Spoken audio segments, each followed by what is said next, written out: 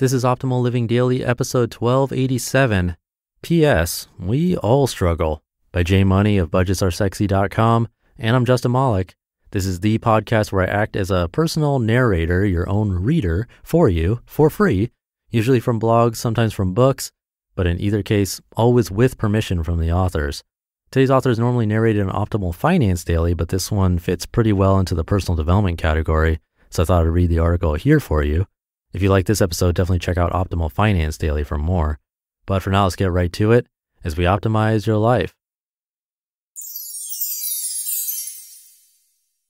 P.S. We all struggle. By M.O.N.E.Y of budgetsaresexy.com. If you're feeling down about your finances or career or anything else going on, today's post is to assure you that you're not alone, and that no matter how successful you are, problems and haters will still find a way to get you. I literally got this email a few hours ago, which sparked today's post. Hi, M.O.N.E.Y. Just one question. How are you so happy all the time? I've been listening to your podcast and keep wondering this. Anyway, thanks and have a nice week. And the podcast is awesome. How many times have any of us felt or asked this about someone else? I do it at least 13 times a day, and that's an improvement over the 36 times I used to. I assured him that I certainly have my down times, just like anyone else, and that perhaps one day we should do a 10 things that suck about our money and life episode. But as much as I feel like I'm good at divulging all my fails here on the blog, admittedly the podcast itself skews overly optimistic and fun. Still, it's important to remember that we all suck at times, and often others will tell you just how much, whether you like to hear it or not. Here are a handful of comments off my hate mail doc that continues to grow as the years pass. Quote, today's post was so worthless and a waste of time.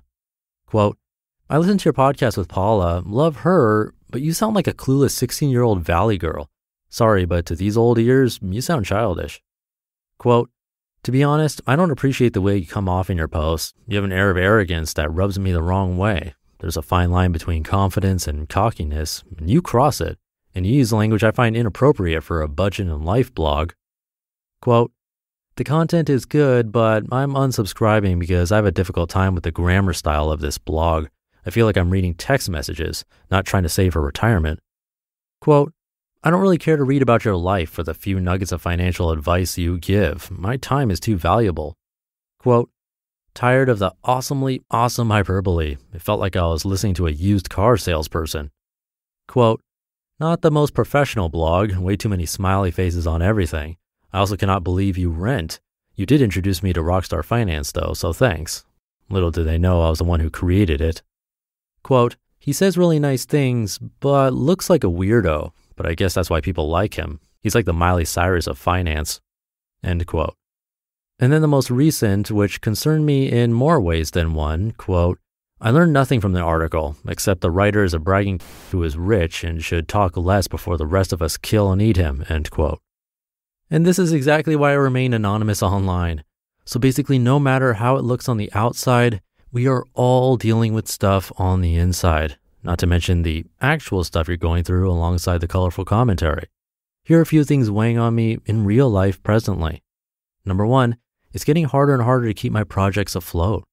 The more they grow, the more attention they're demanding, and it's starting to affect my work-life balance, as great as the problem is. I told myself when I had kids that I'm going to stop working nights and weekends, and while I'm a lot closer than I used to be, the work is overflowing into them again. Update, we're now on a 20-month-in-a-row record of not opening up my laptop on weekends, a blogger miracle. Number two, it's getting harder to pay attention to the money-making side of these projects. The more I blog or podcast or build things, the less I want to deal with making money off them because all of these have always been hobby first, business later. But seeing how I now have a family of 4 to support, I can't exactly ignore it. Update, I'm still ignoring it with a family of 5 now. Number 3, I feel like I'm not using my full potential. Maybe I'm just not thinking of things the right way, but for the past 6 to 12 months, I felt like something is missing and I can't put my finger on it. It was just a small feeling at first, as I know we're all trying to figure it out, but as the months continue to pass, the pangs of unsettledness has grown along with it. Update, I still feel like this way many days and haven't found a good solution to it yet. Part of me is proud for how much I've unhooked from the hustling world, but the other feels like it's squandering all the potential for really doing something good in the community together, and I often miss the days of love drop and working towards something bigger than myself. Plus, it'd be amazing to include my kids now in doing something powerful for others. Number 4, my wife is having a horrible time getting back into the workforce. It's now officially been a year since she got her PhD, and outside of a few leads and interviews here and there, nothing major has panned out. On the plus side, she's spending gobs of hours hanging out and loving all over our kids. We pulled them out of daycare last year to save $2,000 a month, crazy. But I can tell it's starting to get to her, which of course affects our family in turn, and only adds to the importance of me making more money for my projects. Update, she's now been in the workforce going on 3 years with multiple raises and back to feeling her confident self again. Go wifey. So how does one cope with it all? The feeling of failure and struggle? Well, I obviously haven't figured it out yet, but here are a few things that do help keep me a little sane. Maybe they'll work for you too. 1, I keep a list of all the nice things people say about me too. I literally have a Google Doc where I copy and paste all the kind words people have said about me or my projects over the years. Anytime I'm having an unusually hard day, I open it up and try to make myself feel better. Doesn't always work, but it definitely helps lessen the sting. 2, I keep a list of all the accomplishments I've done. I featured some of them at the start of my 100 Things list the other month, still at number 26, another fail. But the beautiful part about these guys is that no matter what someone does or says, no one can take them away from you. Once you've accomplished them, you've accomplished them, and you can forever be proud of yourself. This helps with the potential problem too, since you can at least see how hard you've been working. 3, I remember how happy I am just to be alive. This is probably the biggest reason of all why I tend to be happier than not. Any morning I wake up with breath, as a friend likes to say, I can't help but be thankful. Incredibly cheesy, but incredibly true, because even on our worst of days, it's better to be feeling shitty than feeling nothing at all. It means we're alive. All this to say, everyone struggles. What makes a difference is how you cope with it. Sometimes we're better at it than others, but please by no means think you're alone in this or that it's not normal. You have to have the lows in order to have the highs. They wouldn't be highs if they were all that way.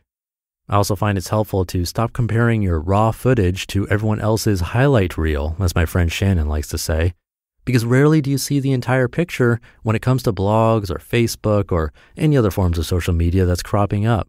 No matter how awesome or happy someone looks on the outside, they've all got their issues just like anyone else.